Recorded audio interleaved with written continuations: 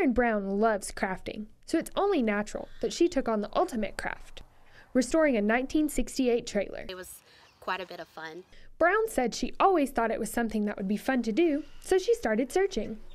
Started looking around on Craigslist, and I found an old ad for one that was here in town, and so I called them, and they still had it. She said when she got the trailer, it wasn't in horrible condition, but it was very outdated. There was some water damage on one of the walls in the back, and it had to be ripped out and rebuilt.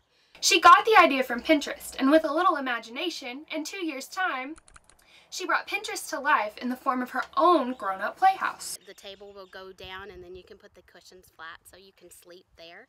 And it's got a stove, a refrigerator. Now that she's finished renovating the trailer, she uses it to host parties for her friends. And my friends all love it. They love when are we going to have another party? When are we going to do it again? So it's a lot of fun. And after all the time and hard work she put into this trailer, would she do another?